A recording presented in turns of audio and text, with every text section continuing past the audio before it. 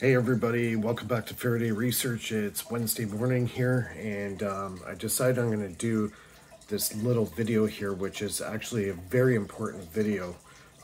Before we do that, don't forget to subscribe in the bottom right hand corner, and also I got the links for my Bitcoin and my Patreon in the description. And also I'm going to have this document that was written by Tesla back in 1892, I believe. He wrote this very important document regarding spark gaps, what they are, what they do, and how to tune them. So this is a very important little video. I'm just starting to experiment with these, this scenario now, and I'm going to tell you about it. So, what he was talking about in this document regarding spark gaps is being able to tune the spark gap. Now, he utilized this technology in his hairpin circuit, as well as other spark gaps down the road. And the way he was tuning his spark gaps is by using magnets. Okay? So, the thing you have to remember, because everything here is steel, or chrome, or whatever, or copper, you have to get ferrite magnets. Now, if you're going to use neodymiums, fine, but they cannot have conductive material on them. Okay, so for this experiment, I don't have neodymiums that are not zinc coated, so I'm using 6 ferrite disc magnets. Okay, they're not very powerful, but they actually do the effect. So what he was getting at is, he calls it quenching the spark, or the break. He refers the spark gap as a break. Now, terminology back then, he used different words. Today we call it an arc. He called it the break. It's just a matter of how you perceive it. And anyways, so he used magnets. Now, the magnets he were using, they were actually trimmed at a 45-degree angle, so it can get right in close where that spark gap is. So the first test I'm going to show you is without the magnets. And you're going to notice that the arcs are going to be jumping around a lot. They'll be like disorganized. Okay, so I've got it hooked up right now to just my LED, because that's not really my concern right now. My concern right now is tuning the spark. And when you get that spark gap tuned just right, you can actually dial frequency. So instead of having a bulb flicker on and off and be noticeable, with the magnets, I was able to tune it to the point where I actually got 60 hertz exactly, and there was no pulsation. So this is very important when you're working with spark gap technology. Also too, it helps your amperage and also your power consumption. I noticed now without controlling magnets, it'd be out of control, out of phase, all over the place, jumping all over the place, and it would cause my amperage on my prime mover to go up. Now I can keep the amperage down to like 800 milliamps or even below, and still be able to power something at the same potential and also at a better frequency. So I'm going to show you first test is going to be without the magnets. But, oh, sorry, in the arrangement between, I don't have magnets on these 2 spark gaps, but I have the one in the middle. Now, the middle break is important because that will set the tone for the last one to give just a little vibration in order to give it the effect of alternating current. So I got 3 ferrite magnets.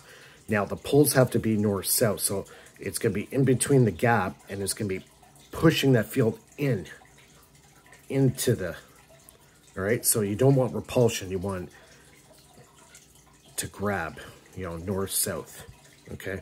Whether you put north at the top or north at the bottom, it's irrelevant. It's a matter if it's pulling together, okay? So the first test I'm going to do is without it. I want you to watch all 3 spark gaps.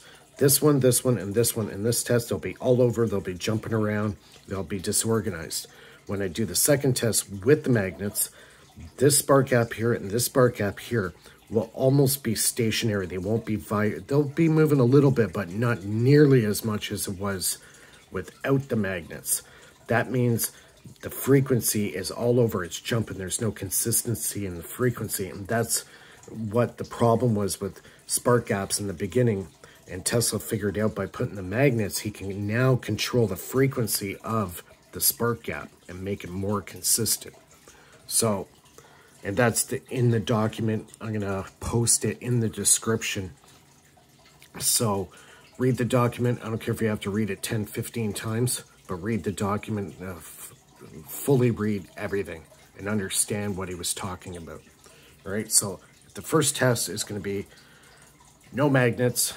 Watch all the spark gaps. They're gonna be jumping around, jittering a lot, disorganized.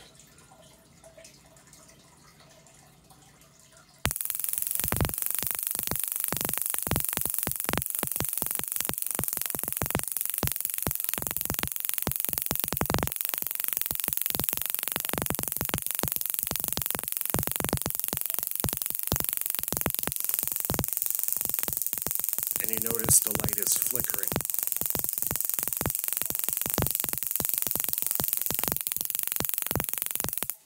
Okay, so that light was flickering. Now when I do it with the magnets, that flickering is now going to disappear.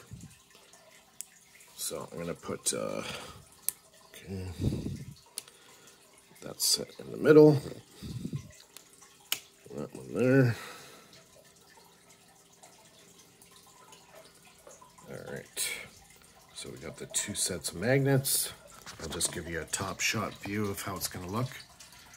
And I'll also hold it up like this too so you can see it while it's running. And you'll notice this one here and this one here are going to be a lot more organized.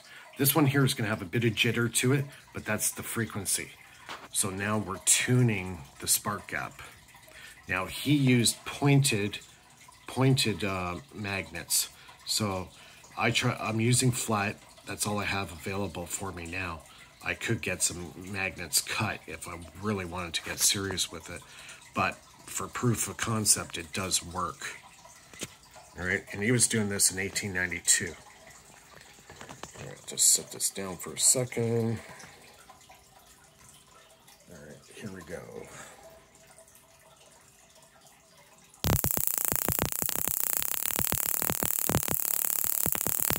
Okay, it's flickering a lot on the camera.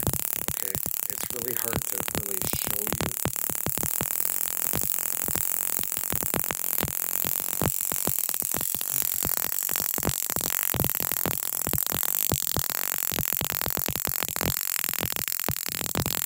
Yeah, see, the camera's not doing any justice.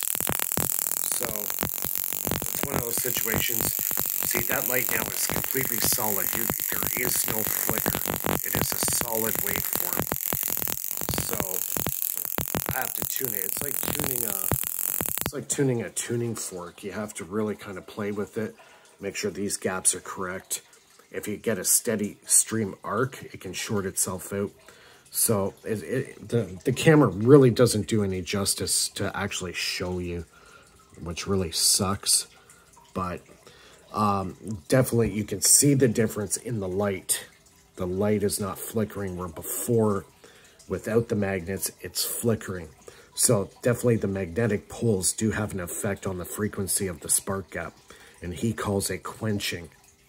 When you quench the spark, you can control it and control the waveform. So I just started playing with this literally this morning, so I'm kind of new to this, but yeah, it does work and it takes less power. Now, I'm not really concerned about how much power output I'm putting right now, about controlling the frequency. The frequency is everything. If you can get the frequency right, it's going to make everything else down the road a lot easier to work with. So don't criticize me, oh, you're using LED, oh, you should be lighting up halogen. That's not the point. The point I'm trying to get at is that spark gap, if you tune it properly, it is going to do a lot of good work. Like, it's going to be way more consistent. You're not going to get those like sparks that are just going to flashes. I don't get that with this now.